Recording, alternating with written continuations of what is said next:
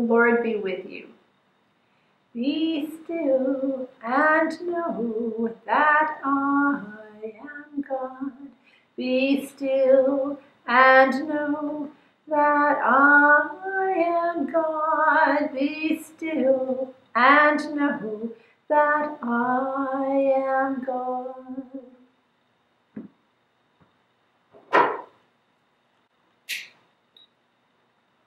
Please join me in prayer. Lord, thank you so much for this time together. We ask you to bless us and guide us as we learn together. In Jesus' name, amen.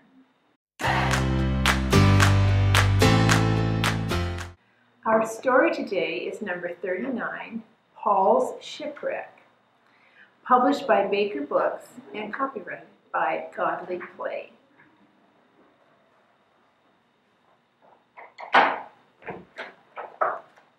Today we are in the season of Pentecost. It is the time when we think more and more about people believing in Jesus. Paul had gone to many cities and towns telling others about Jesus. Many people believed. But there were some people who did not like Paul telling others about Jesus. When Paul came to Jerusalem, the people who did not like Jesus or Paul had Paul arrested and put in prison. Paul was in prison for a long time. Finally, they decided to send him to trial in Rome, the capital city and the most important city in that part of the world at the time.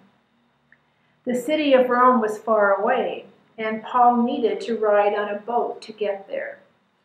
So Paul and some soldiers and others got on the boat and began the trip to Rome.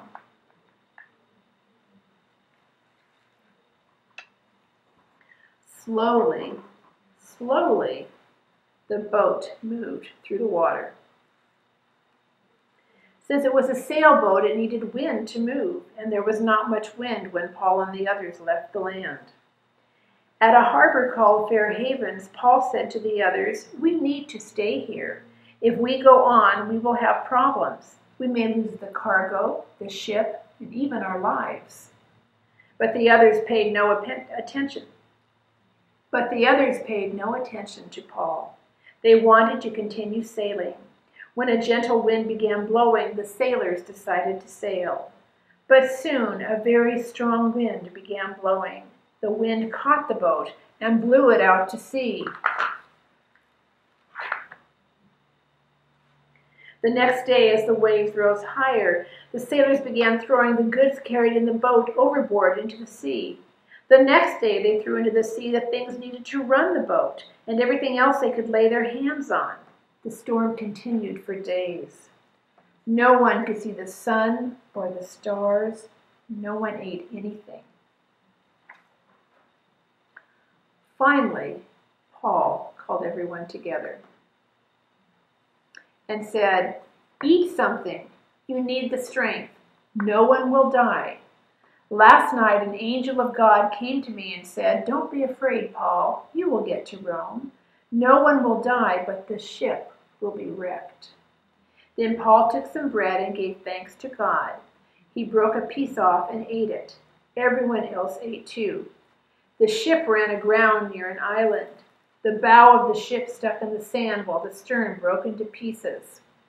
Everyone who could swim swam to shore. Others grabbed pieces of wood from the ship to help keep them afloat until they got to shore. Everyone was safe, just as Paul had said.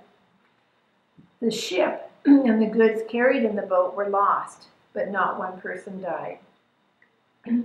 The ship and all the goods carried in the boat were lost, but not one person died.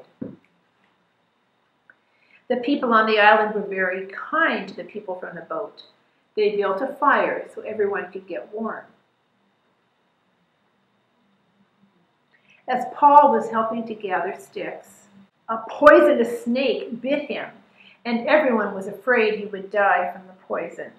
But Paul shook the snake off his hand into the fire, and nothing happened. Paul began telling everyone about Jesus. In Jesus' name, he made sick people well again. Paul and the others stayed on the island for 3 months. and then sailed on another boat for Rome.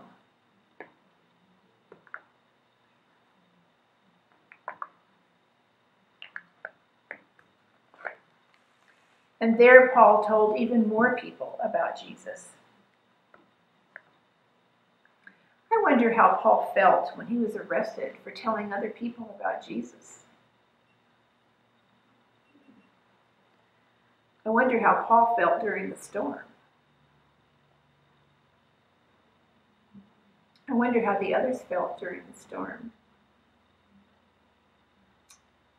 I wonder what will happen to Paul in Rome. What do you wonder about? You can talk about that with your family. In the book of Acts, chapter 27, we hear this. When a gentle south wind began to blow, they saw their opportunity. So they weighed anchor and sailed along the shore of Crete. Before very long, a wind of hurricane force called the northeaster swept down from the island. We took such a violent battering from the storm that the next day they began to throw the cargo overboard. On the third day they threw the ship's tackle overboard with their own hands. When neither sun nor stars appeared for many days and the storm continued raging, we finally gave up all hope of being saved. After they had gone a long time without food, Paul stood up before them and said, "Men, you should have taken my advice not to sail from Crete. Then you would have spared yourself this damage and loss. But now I urge you to keep up your courage, because not one of you will be lost. Only the ship will be destroyed.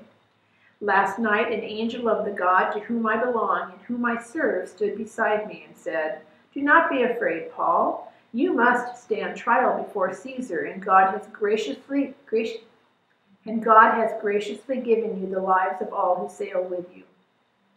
So keep up your courage, men, for I have faith in God that it will happen just as he told me. Nevertheless, we must run aground on some island.' When the daylight came, they did not recognize the land, but they saw a bay with a sandy beach where they decided to run the ship aground if they could. Cutting loose the anchors, they left them in the sea, and at the same time they untied the ropes that held the rudders. Then they hoisted the foresail to the wind and made for the beach. But the ship struck a sandbar and ran aground. The bow struck fast and would not move, and the stern was broken to pieces by the pounding of the surf. The soldiers planned to kill the prisoners to prevent any of them from swimming away and escaping. But the centurion wanted to spare Paul's life and kept them from carrying out their plan. He ordered those who could swim to jump overboard first and get to land. The rest were to get there on planks or on other pieces of the ship. In this way, everyone reached land safely. Please join me in the Lord's Prayer. Our Father who art in heaven, hallowed be thy name. Your kingdom come, thy will be done, on earth as it is in heaven. Give us this day our daily bread, and forgive us our sins, as we forgive those who have sinned against us. And lead us not into temptation, but deliver us from evil. For thine is the kingdom, and the power, and the glory forever. Amen. Go now in peace. Go now in peace. May